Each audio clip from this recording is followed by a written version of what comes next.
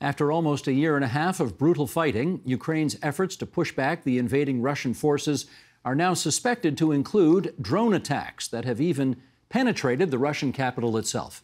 But is there a bigger spring offensive in the offing? And how steadfast are Ukraine's Western allies still? Let's ask in our nation's capital. Andrew Rasulis, fellow with the Canadian Global Affairs Institute, who served in a variety of roles over almost 3 decades in the Canadian Department of National Defense. And Jeff Sahadeo, director of the Institute of European, Russian and Eurasian Studies at Carleton University. In London, Ontario, Erica Simpson, associate professor of international relations at Western University and the president of the Canadian Peace Research Association. And here in our studio, Janice Stein, the Bellsberg Professor of Conflict Management and founding director of the Munk School of Global Affairs and Public Policy at the University of Toronto. Janice, as always, great to see you again. And to our friends in Points Beyond, we appreciate your joining us on TVO tonight. Let's start with this. Janice, how is, to the best of your knowledge, Ukraine's resistance holding up? It's remarkable how well and how long it has held up. We are on the verge of what the Ukrainians are describing as a counteroffensive. But what's interesting, Steve, is Ukrainians themselves are now trying to manage expectations. What does that mean? Which means that some of them are worried that this counteroffensive has been overhyped. They are facing Russian forces that are dug in with trenches and barbed wire fortification, reminiscent almost of World War I. So they are trying to manage expectations and reduce the hope that this will be the breakthrough that will push Russian forces back to the line. Jeff, let's do a little state of facts on the ground right now. How much of pre-2014 Ukraine is now controlled by Russia, to the best of your knowledge? Well, Russia is controlling parts of the 4 provinces that they claim to have annexed in the fall of 2022. So the Zaporozhye area, Donetsk, Luhansk, and they've moved their lines forward, but it's really been static within the last, since really the summer offensive that the Russians had. And of course, Ukraine pushed Russia out of Kherson in the south and have pushed Russia back in the northeast as well. So as Janice was saying, the front lines have relied largely static. Russia's controlling a good chunk of Ukrainian territory, a good chunk of Ukrainian resources, maybe about a quarter of it. But really, neither side is satisfied with the status quo right now, which is why this war continues to drag on. Let's admit that there's a lot of fog of war that we're all trying to wade through here because no one can be 100% certain about necessarily anything here. But Andrew, from what you can gauge, is Russia yet feeling the fatigue of this war? Well, they're dealing with it. And the attacks on Moscow certainly are not helping the Russian situation. Putin is trying to keep a cool, calm look on it, calling it a counter-terrorist operation. But the Russian people themselves, I mean, they may have been shaken up in Moscow, but on the whole, they remain committed to the war as long as it doesn't really affect them very much. So we should not expect the Russians to break anytime soon. In fact, you can argue that over time, if they maintain their defensive positions, as Janice has described, very strong, then the Russian will be able to sustain the war into 2024. The question is, can the Ukrainians do that? And that's really the debate between the attritional warfare here. Well, that takes me to a question for Erica, which is, in your judgment, how much of a difference have Western sanctions and Western weapons deliveries to Ukraine made in this war so far? Well, I'm going to emphasize that the Russians, in reply to Janice's comment about managing as we move toward the negotiation table, so we're in the pre-negotiations, what we have to recognize is the Russians have already lost more than 200,000 casualties. They've had desertions. They have lost, the Wagner group lost 20,000 out of 50,000 people in Bakhmut. So their casualties are high, or way higher than they expected. They went into Kyiv, into Ukraine with 120 forces. They've now lost more than 200,000 people.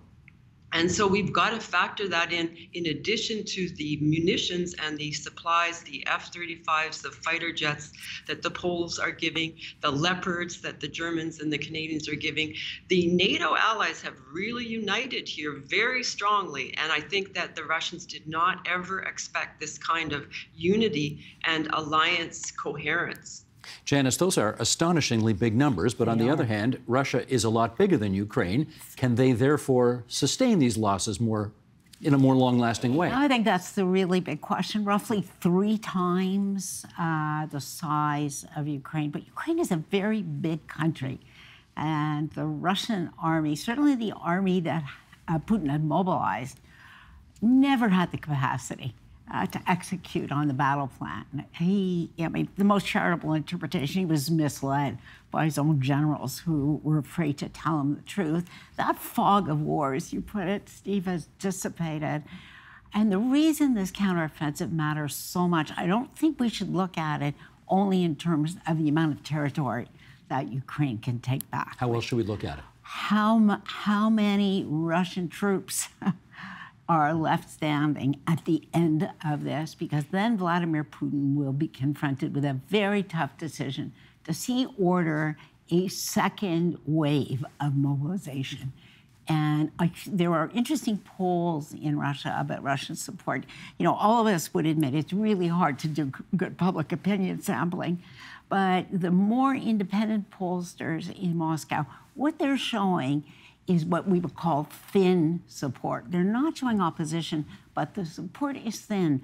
And another large mobilization of the kind that Putin was forced to do last September is not something I suspect that he wants to do. Andrew, let's pick up the story with the spring offensive, so-called, that Ukraine is apparently planning. Again, no one knows for sure, but if you were a general looking at the battlefield, how would you see that playing out over the next several weeks and or months?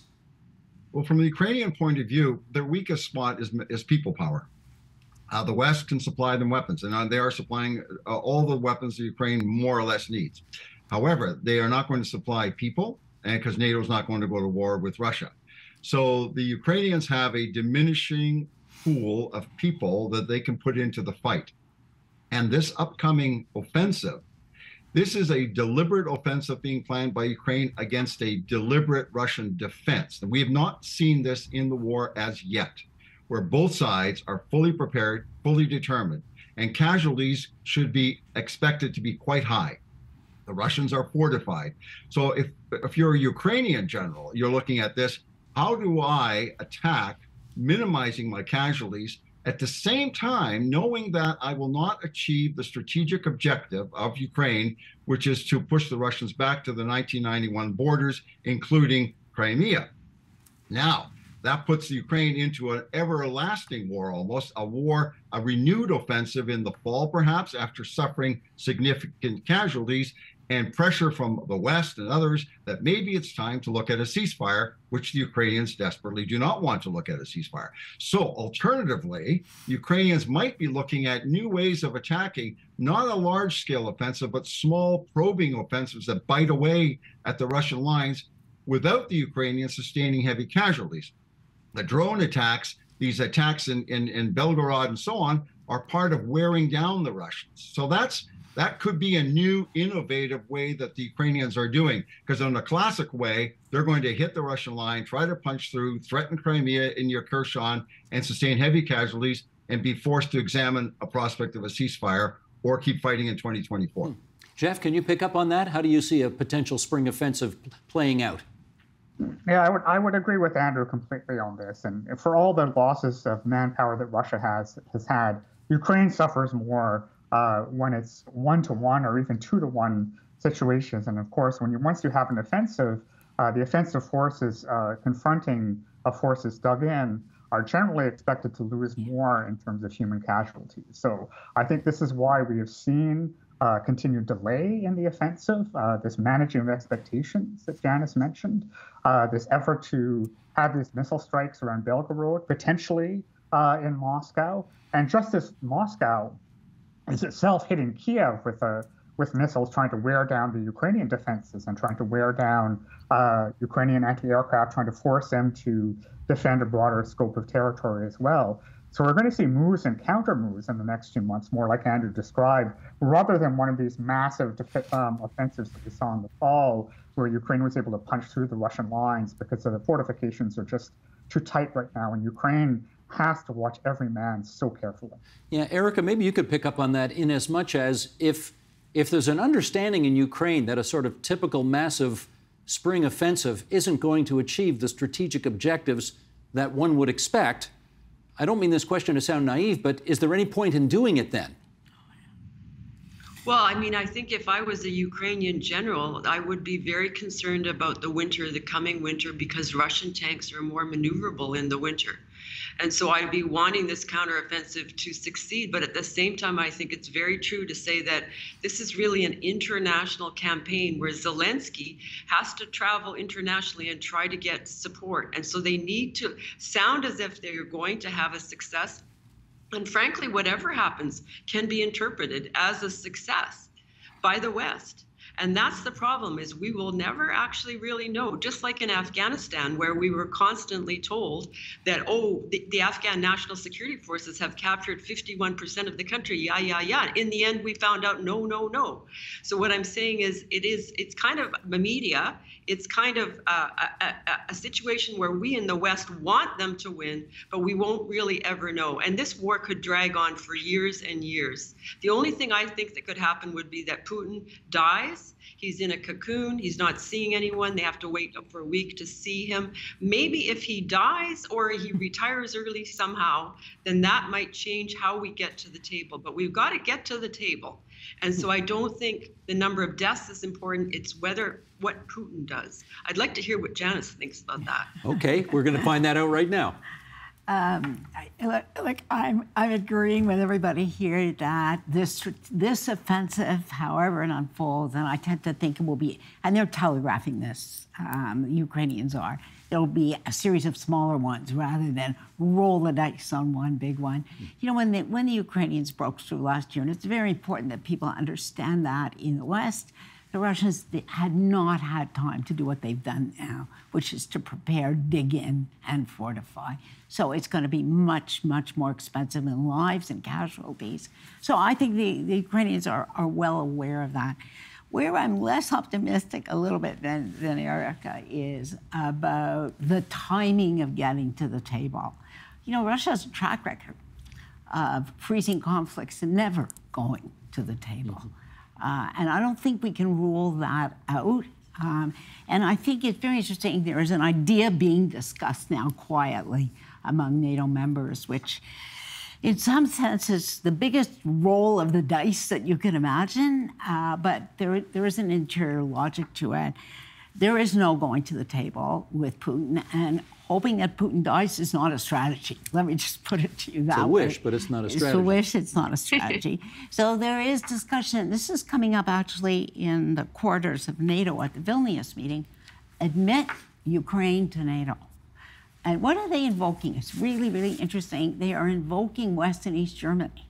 West Germany was admitted to NATO. It was a divided country. Admit Ukraine to NATO, because only by escalating the risk will you will be able to force Russia to stop fighting, because then it is an attack against NATO. It's not against Ukraine. Let's get some feedback on that. Hugely risky. Hugely risky. Risky strategy. Jeff, would you recommend it? That's a risky strategy. I just don't see Turkey going for it, for example, which is going to be, if you need unanimous NATO approval, I can't see them getting every country in. I can see the thought of taking a risk, because what's happening now is the West is supplying just enough to allow Ukraine to continue the war in sort of the static fashion, but not enough to win it. So maybe you have to take a risk somewhere. But in this case, I think the risk is that you try it and then it just doesn't work. I would say, rather than Putin dying, the biggest risk to this all, or might get them to the table in a different way, is if, say, we see President Trump in 2024, right? Or a real change in Germany or in the United States or one of these Western countries, where you see this fatigue. And already you see it in some of these Western countries with, even in Poland, for example, when they are trying to restrict Ukrainian grain exports. So the because Western regimes have to respond in a democratic fashion, and there's a limited amount of pain that Western consumers and Western public is going to take. So where do you take the risk? And it's a series of not very good choices for the West, and this is one of the not very good choices. Andrew, I'm going to ask you a completely facetious question, which is, I heard Donald Trump say on his CNN town hall that if he were elected president in 2024, he could end this war in 24 hours. So should we all be praying for a Trump victory to see that happen?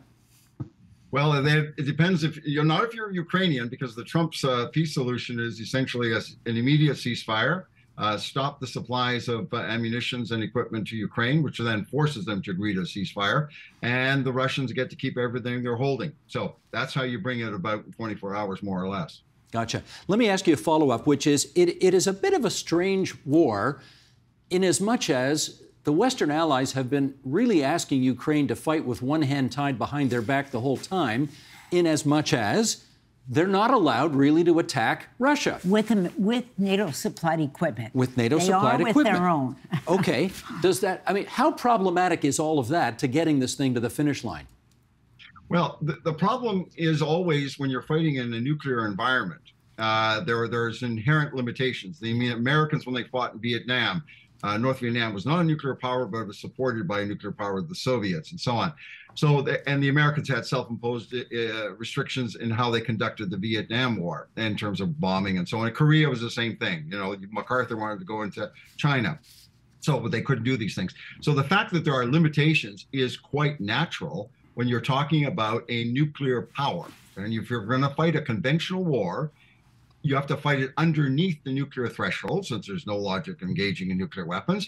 And that brings about inherent limitations, where you don't put the nuclear holding power, in this case Russia, in a position where it says, okay, I'm existentially threatened and I'm going to start making all sorts of nuclear plays against you. So the fact that there are limitations is actually quite normal and is part of how you negotiate in that environment. Korea was negotiated after 2 years of stalemate, where the Americans of the United Nations Command knew there was only a certain limit that they could do. And at the end of the day, they had to saw off. Nobody liked the 53 armistice, and there's been no political deal. There's no end to that war. We may have this situation in Ukraine and Russia, where we may get eventually a ceasefire because people get exhausted, but there will be no political agreement on giving away that land to Russia that they're going to hold. All right. Having said that, Erica, can you imagine a set of circumstances where Ukraine disregards the admonition that it currently fights under, which is no attacks on Russian soil with NATO weapons? Can you imagine that happening? I certainly can, because of the drone attacks on the richest areas of Russia where the elite live. So as soon as that happened a few days ago, where 8 drones were sent, I thought, well, if they're foolish enough to attack the Crimean Peninsula, which is where Russia's Black Sea Fleet is located, if they're foolish enough to think that they can retake the Crimean Peninsula, then we're entering a whole new gray zone of warfare. So Andrew was talking about the threshold, the nuclear threshold, the Article 5 threshold, where an attack against one of us is an attack against us all.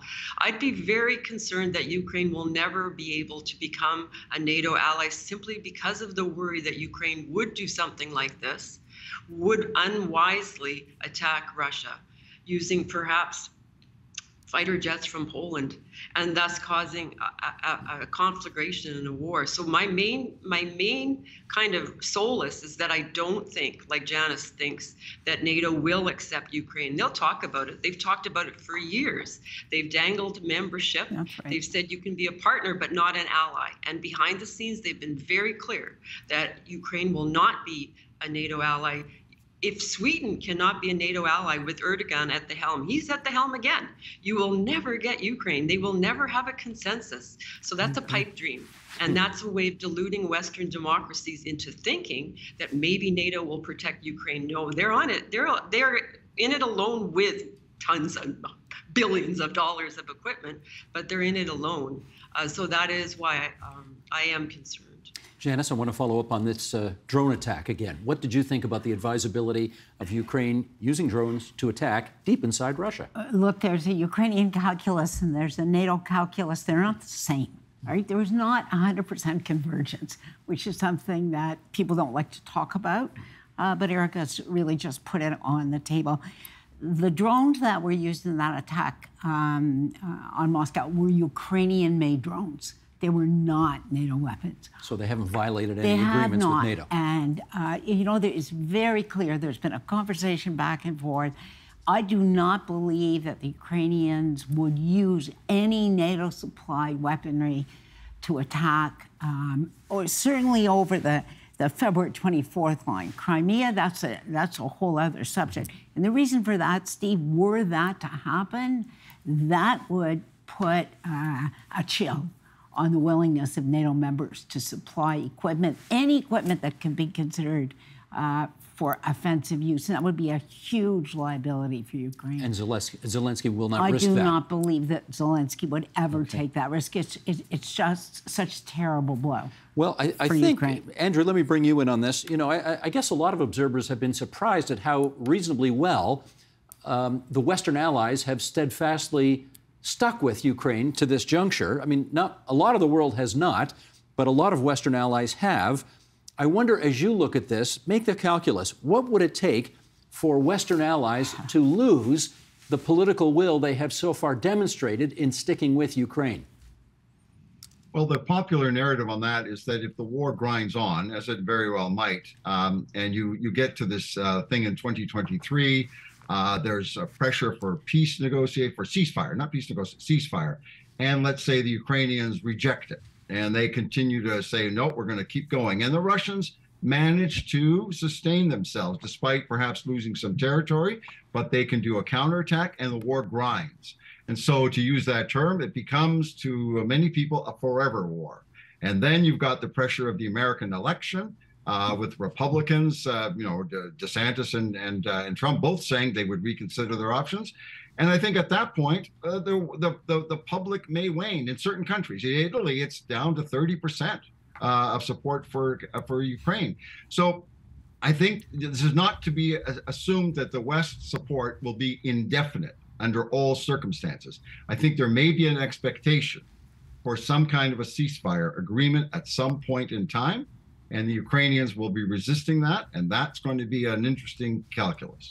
Janice, but the Italian Prime Minister has been absolutely steadfast in her support for Zelensky. But what do you see as concerns on the horizon on that front? Yeah, you know, she has, Maloney, but because she was retreating from a campaign, Steve, and then she became prime minister. And you know, prime ministers talk differently when they're prime ministers than they do when they're campaigning. She hugged Zelensky and said, "We're with you to the end." You know, she was very firm. I'm very dubious about the length of support, especially as Andrew just said, if we are in a war of attrition, and a stalemated front line, which could conceivably be. And where will it crack first? The obvious one, unbelievable as it is, the United States in 2024. Which is not far. If there's a change in president. If there's a change in president. And just imagine, there is no supply of equipment here without the United States, frankly. It's provided, depending on how you count, something like 80% of what Ukraine has gotten. The Germans are, under the surface, not happy. Not happy. They are looking for a way. You know, there are articles in European press. What do we do to make the Germans stand up? I mean, that's fundamentally it. France, we have a uniquely idiosyncratic Gaullist President Macron, who doesn't think that it's appropriate to have a forever war. So who are we talking about? Italy, Germany, France, the United States, where there are conceivable timelines here. When we listen to the East European, the Baltic, Central European leaders, we get one message. When you move west, the further away you are from the battlefield and the Russian armies, you're getting very different messages. There are cracks here beneath the surface. Jeff, is one of those cracks Canada, or how steadfast have we been? Oh, no. I think Canada is probably one of the most steadfast countries, and it's very difficult to imagine we would be anything but the last domino to fall in this situation. I agree. Because of the large Ukrainian diaspora that we have here, our traditional support for Ukraine, Prime Minister Trudeau is not necessarily ensconced in power in the next couple of years, but we haven't heard much even from Poilievre or any politicization of Ukrainian aid. So I think Canada can be quite counted on as a steadfast ally. I mean, the main issue for Canada will be once this conflict is over, one of the tensions that's happening now is Ukraine will be expecting the hundreds of thousands of Ukrainians who have come to Canada to return, whereas many of the Ukrainians who have come here to Canada have made themselves a life here and would like to stay. So this is going to be a big question. Once there's a ceasefire, if there's a ceasefire, and wars do end, what happens to all these Ukrainians who are abroad now in Canada or elsewhere? How do you get them to come back to a country that's suffered so much devastation? And what will Western countries do about that? So that'll be an issue where Canada and Ukraine, I think there may be some form of tension or negotiation there. The other issue, just on Jeff's point, there's a second issue just looming over the horizon. Canada's been a strong financial supporter of Ukraine too, done more, relatively speaking, than others. The needs are astronomical, and when and if there's a ceasefire, the discussion of a Marshall Plan for Ukraine, rebuilding Ukraine, how much will Canada do in an environment where, frankly, cash is not limitless? Then it's possible that it becomes a more politicized issue in this country. We've got about 5 minutes to go here. And Erica, let me bring you in on the issue of whether or not anybody knows if there are so-called back-channel talks or negotiations happening. Can you help us on that front? I am not a NATO official, and I do not know if they're a back channel, but I do think that if we look at the situation of Afghanistan, there were many back channel discussions even after April 2021 when they decided to withdraw. I'm sure there's back channel discussions about a Marshall Plan 2.0 as well that has been proposed.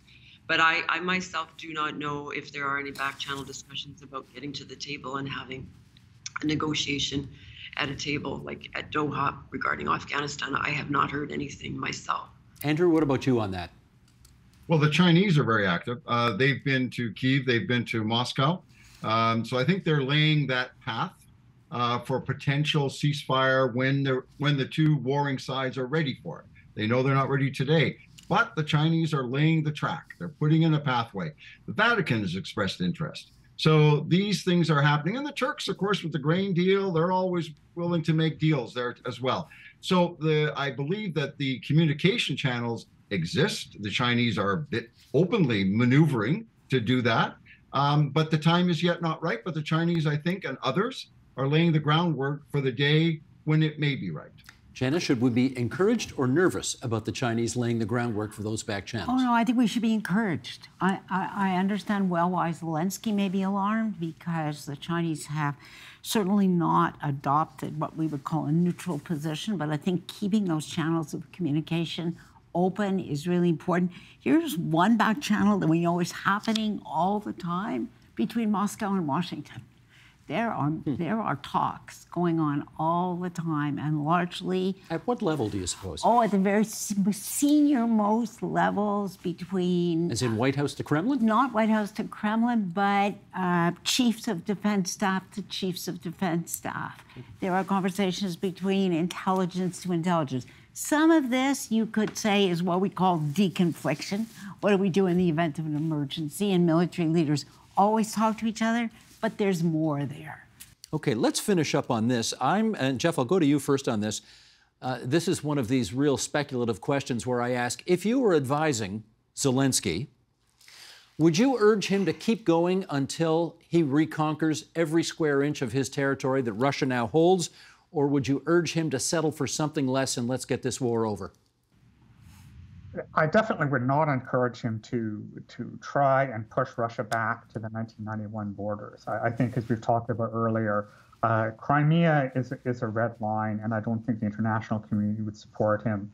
I think he does have to start to manage expectations, and I think what's going to be critical is to try to stay out of what Andrew talked about before, which is the typical Russian tactic, which they've done in Georgia and Moldova, of nurturing a frozen conflict. that's in Russia's interest to kind of keep the pot kind of semi-boiling, and Russia can turn up or down the temperature.